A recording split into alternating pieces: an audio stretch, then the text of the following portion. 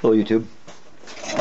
Today I've got a double 8mm movie camera, an Olympic Keystone Olympic K35. The reason for this is to show you how to take the guts out and work with the turret, because one of the things with these cameras is after decades, what they originally used for lubricant really isn't lubricant anymore. It's more like glue. So these things, they slow down, they get sluggish, they don't unwind properly, and any number of things. The only thing that makes this is a cool little camera, but the only thing that really makes it interesting is that it was a camera used by a guy named, believe it or not, Charles Bronson. And that name only matters if you're over 45. If you're younger than that, you never heard of him. But anyhow, it was used by a guy named Charles Bronson at Dealey Plaza the day Kennedy was shot, and some footage was shot with a camera very similar to this. Other than that, it's just a cool old camera. So I'm going to get going on this. I'm going to do this in real time because it's not a very long process to get the guts out. So I'm just going to go ahead and make sure I'm on camera and get some extra light and then get into it. So the turret comes off by taking out this screw right here. Oops. Try not to break anything when you're doing this.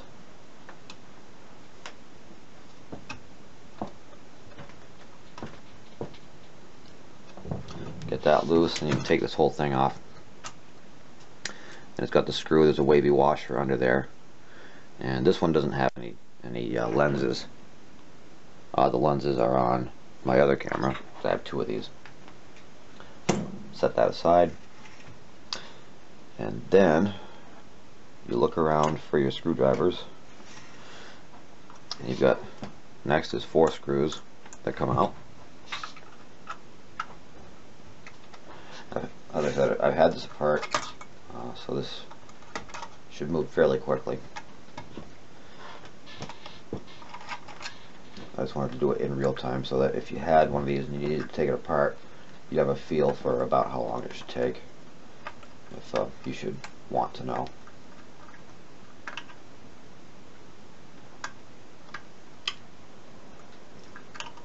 I'll apologize for all the fumbling time that gets wasted here. Let's try not to drop these screws inside. Get those 4 screws out and together. On the back side here, there's the spring-loaded, I have no idea what it's called, but it's what controls the starting and stopping of the rotary shutter. So you got the screws, you got that, you set that aside. Then also on the inside you've got 2 more screws to help hold the guts inside. So take those out.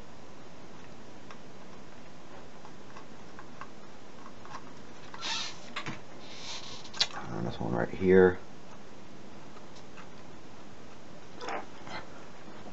It may sound funny because I'm constantly checking to make sure the camera's still working. The digital camera I have is kind of old and funky. Okay, those 2 screws are out. Then you want to take off your winding key. Oh.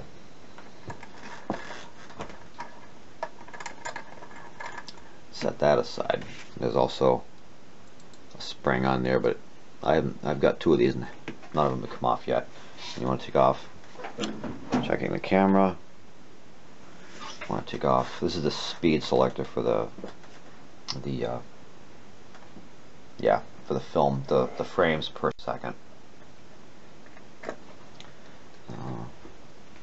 It's pretty easy to put that back together. It's either right or wrong, and you can move both the knob and the little tag as you need to. If you're on 48 frames per second, you cannot miss it, and you just work from there. Got that off, got that off. Those screws are out. And from the inside, you got 2 screws in the back here.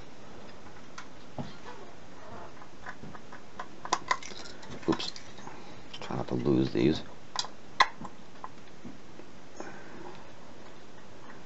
Now, as I said, I've had this thing apart already, so these screws are pretty well loosened up. You may struggle a bit with getting these screws out. Sometimes they are sticky. And you've got, this has 2, but there's supposed to be 3 screws to hold the door on. These I had to fight with to avoid stripping out the slot where the screwdriver goes. I ended up taking miniature vice grips and grabbing the screws by the sides. Set that aside. Make sure the screws, and just like that, it falls out. It's actually not supposed to fall out quite that easy, but let's go through this again. This is also still a working camera. So, you've taken out those 2 screws, you got all the stuff off the front. And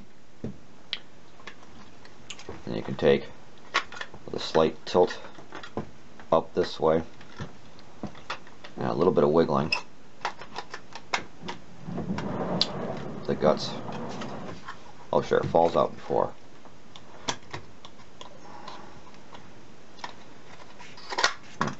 Alright. One thing I did, checking the camera again, one thing I did was I made sure that the rotary shutter was in this position. There. Then it came out. Because there's a couple of machined bosses in here that the clutch has to, or not the clutch, but the shutter has to clear. And then that gives you, be very careful with this rotary shutter, it's very delicate. Having done all that, you check your camera. Yep, it's still running. And then you can go into the guts of the camera. There's a gear here that you'll want to grease. I would actually start with oil. You want to get in there and you want to take out any excess lubricant you find. It'll usually be in the form of almost like peanut butter, really, because that's what it kind of turns into after enough years go by. But you can get in there. Oh, you probably can't see this pointer. So I'll do it this way.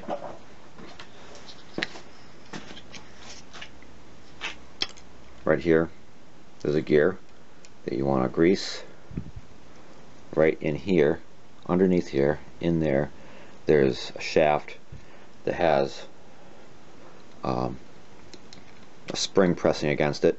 You want to oil that. There are spots where shafts come through on this side here, here, and here. And now all of these mechanical cameras are more or less the same. All the clockwork ones. So the same principles that I'm showing you here could be applied to almost any other camera in its similar class. So you've got, on whatever camera you got, you're going to have points where these various shafts go from one side to the next. There's going to be moving points here, here, here.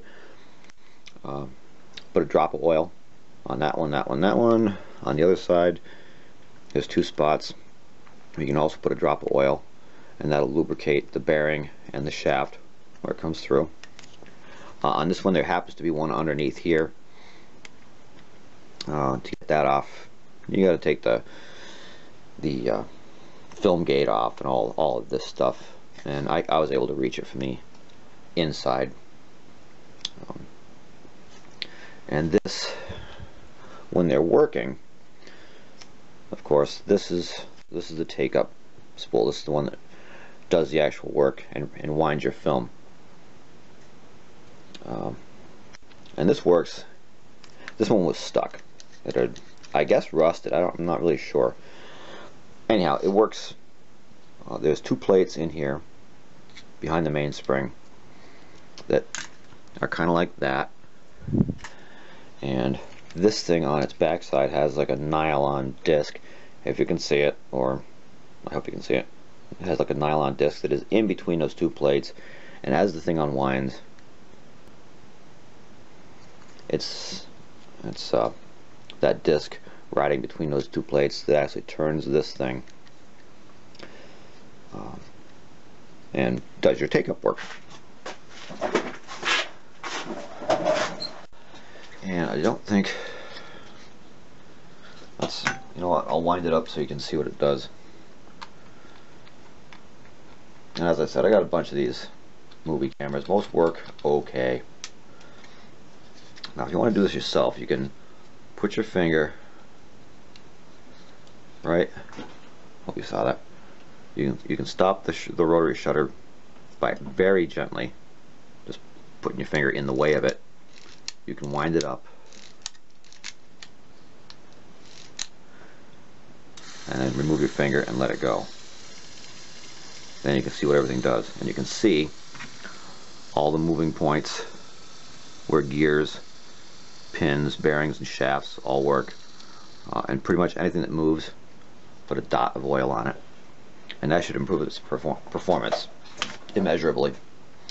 I'm not going to bother going through the reassembly. It's the same thing in reverse. The only tricky part is, again, to make sure that your shutter is in. Let's see, this is here's your film side. This is the front of your camera. This is top, this is bottom.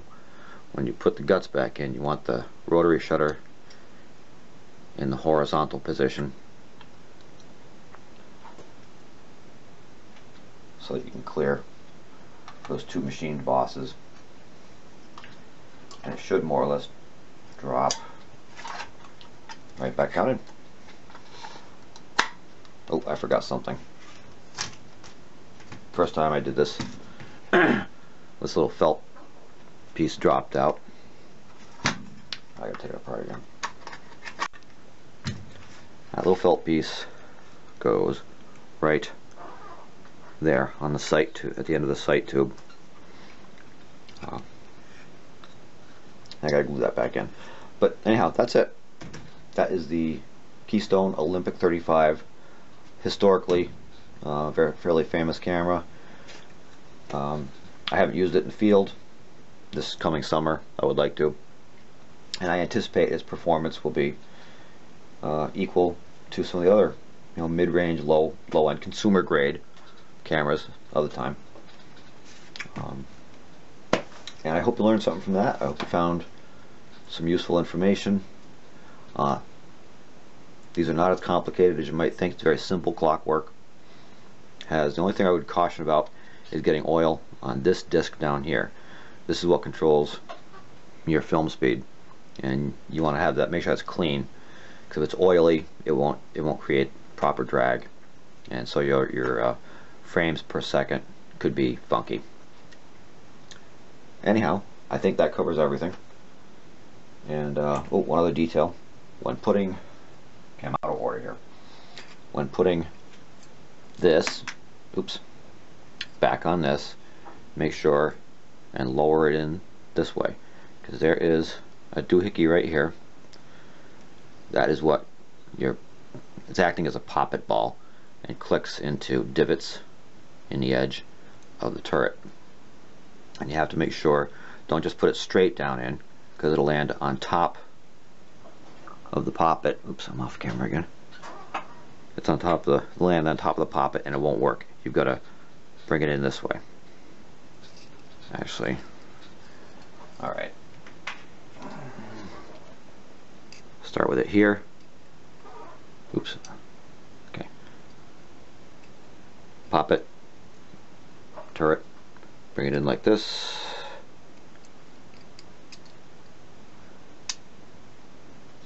And like that.